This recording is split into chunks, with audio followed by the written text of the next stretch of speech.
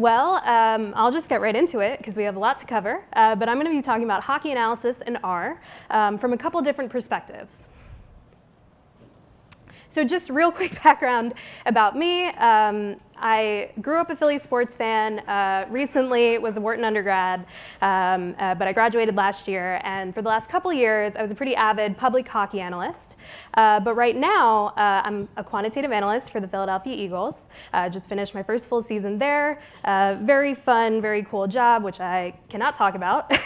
But in addition to that, I love R, love the tidyverse, and I still talk about hockey from time to time, which is what this is about. And yeah, my R credentials is that I make fun of Python on the internet sometimes. So real quick, what is hockey? The best way I can describe it, violent soccer on ice. So you have 5 skaters, a goalie, 60 minutes to try to get more goals than the other team. I think it's very fast-paced, very exciting, and it always feels like a goal can be scored at any time. So when I watch hockey, I feel nervous. If my favorite team, the Philadelphia Flyers, is losing, I'm like, there's no way the other team is going to blow this lead. If they're winning, I'm like, they are certainly going to blow this lead. But I am often wrong about things, and I trust data. So I figured we can dig into some NHL play-by-play data and try to find out the truth about blowing leads, and that's a more general problem, which we can talk about in terms of win probability.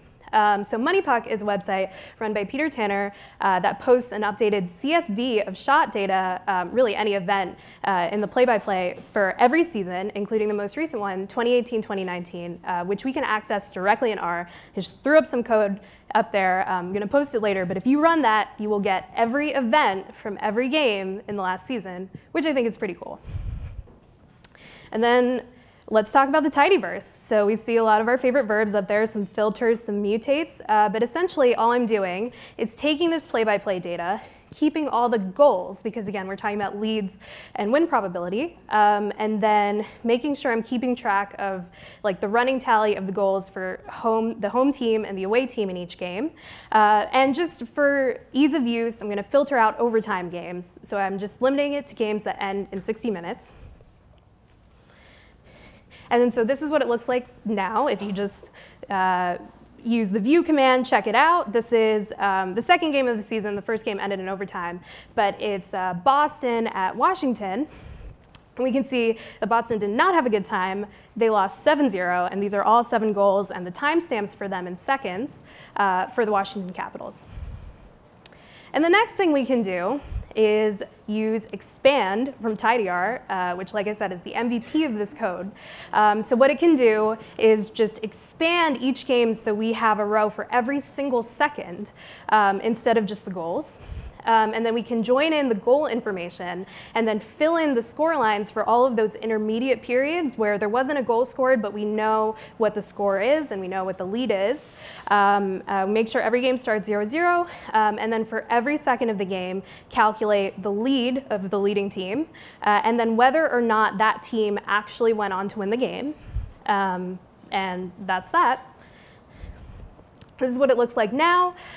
So again, much bigger. So this is just a tiny snapshot of that same game I showed you earlier from the 19th through 29th seconds. And we can see once Washington scores their first goal, you get a 1 in home goals. And we also see that the lead column goes to 1 goal and that the indicator for whether the leading team won ends up being 1 because Washington did end up winning the game. We can use this to just check out some empirical probabilities based on the lead, based on the time left in the game. How often did the leading team actually end up winning the game? And so this is cool. I love using ggplot, so I'm a fan of this. We can see that in general it makes sense that having a bigger lead is definitely better. But there's a lot of ups and downs because, again, these are just empirical probabilities, and especially at the very beginning of the game, we don't have a lot of observations of games that were 3-0 within a minute. That's very unlikely. So that's why at the beginning of the game, it's kind of all over the place. So I found this a little bit unsatisfying because I think there should probably be monotonic and fairly smooth relationships between the time left in the game and the probability of winning given that you have a lead. Because it feels better to be up 1 goal with 20 minutes left in the game than 25 minutes, because basically your opponent has more time to maybe make up that lead. And I fit like a geom smooth through those empirical probabilities, but that doesn't really fix that problem. It's more specific than that. So I have one weird hack to ensure monotonicity, and I did it this way because I love telling people that XGBoost has really easy to implement monotone constraints that can fix that problem, essentially. So let's start modeling. Let's say, okay, let's get the probability of winning the game based on the lead you have in the time with all this data that we've collected. And we don't really mind getting as close as possible to like the empirical percentages, as long as we have these constraints that a larger lead is always better. So we're going to say you're more likely to win if you have a 2-goal lead versus a 1-goal lead. And being later in the game, given that you have a lead, is better because the opponent has less time to make that up. So as I mentioned, having a really small learning rate would normally overfit to hell and back. But with these constraints, we don't have to worry about that as much. So this is what it looks like after we model this problem, essentially. But I honestly think about it as closer to smoothing. And you can see that, again, we have that monotonic relationship. Because it's still a tree model, it's not going to be like super smooth, but I think it's good enough. Now, one of the things we can do, aside from just figuring out that, OK, like if the Flyers have a 1-goal lead at the end of the first period, which is 1,200 seconds into the game, they have like a 70% chance of winning that game. I think that's too high for the Flyers, but whatever. We can do things like find the most exciting playoff game. So I trained this all on the regular season. So one of the things we can do is identify a team in the playoffs that had a really high win probability at one point and really low win probability at one point, and see the disparity there. And this turns out to be actually a very famous game in this postseason, which was the first game of the first round for Columbus and Tampa. Tampa was the best team in the league by some margin. Columbus was the 8th seed. Columbus ended up sweeping Tampa, so they won all 4 of the first games.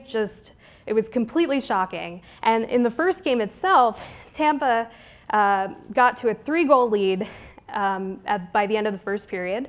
And everyone thought, OK, this series is completely over. But then Columbus managed to score 4 goals after that and win the game in regulation, which was absolutely shocking. So you can see that Tampa's win probability gets near 100% after the first period, after 20 minutes, and then goes all the way down to 0. So this is cool. This is fun. But what's the point? Honestly, there is one. I just wanted to show you guys some tidyverse code. I just wanted to do a thing. It's like not a big deal. It's not really that useful for teams. Not everything has to be. Sometimes it's just fun to do some exploratory analysis like this. But part of my perspective, because I do work for an NFL team right now, I do have some experience in other topics as they relate to sports analytics, is exploring what teams actually do find really actionable. So let's switch gears. We're going to talk about the draft, so I just have to explain the draft for anyone who doesn't know. But every year, there's a 7-round entry draft for NHL teams. So every team goes up and picks a player, a young player that they would like to be able to sign in the future so they can end up playing for their team. And so they're essentially picking the rights to that player. And each team is allocated 1 pick per round. And for the NHL, if a prospect turns 18 by September 15th of that year, he's eligible to be drafted. And most drafted players are in their first year of eligibility, but 1 in 5 are actually in their 2nd or 3rd or 4th, so they might be 19, 20, 21 years old.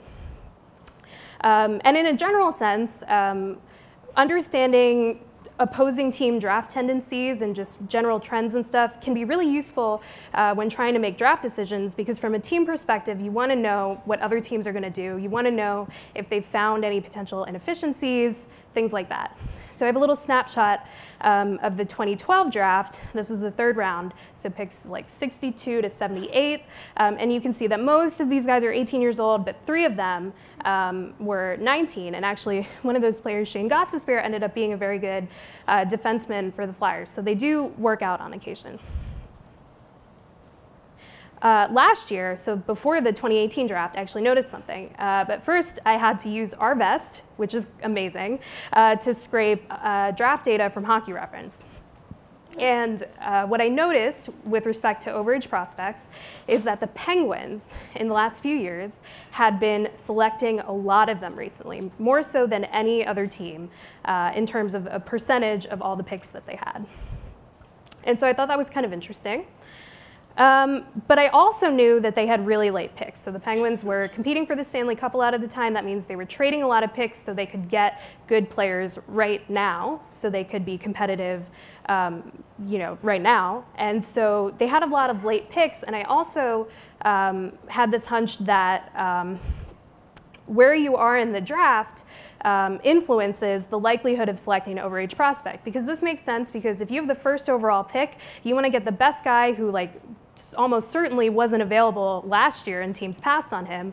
So at the beginning of the draft, people take these 18-year-olds who weren't previously available, this new talent, and then once that's exhausted, then you start looking to other avenues for potentially undervalued picks. And we can confirm this by estimating the likelihood of selecting an overager based on the pick that you have by just using a logistic regression. So I use the R-stan-arm package to fit a logistic regression in a Bayesian way with weakly informative normal priors on the coefficients. You'll see why the Bayes ends up being helpful. And so if we do this, we essentially, for each pick, for each team, have a probability that they would use that pick on an overage prospect. If we just sum this up for all of the picks for each team, we can get basically an expected value of all of the prospects of this type that they are going to select, and we can see how many they actually selected, and we can look at the differential.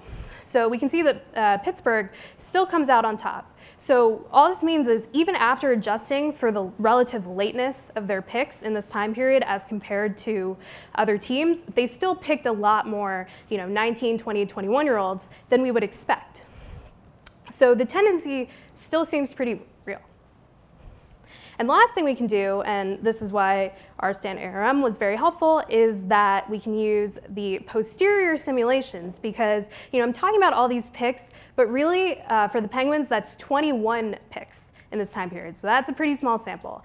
And they actually selected 9 overage prospects. They were expected to select 5.5. We could sit here all day and be like, is 9 really different from 5.5? I don't know, whatever. But the way to sort of be more explicit about that is to use the posterior simulations of all of their drafts thousands of times and see that, okay,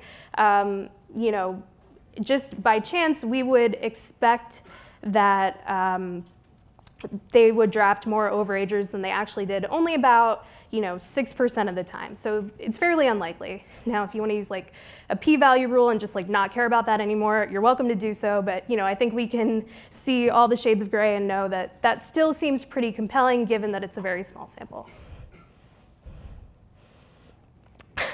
So, and you might be wondering why this matters.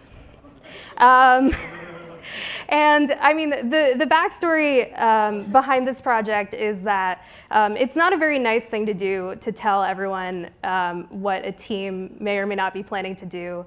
I'm a big Flyers fan, so I thought it'd be funny to mess with the Penguins like this.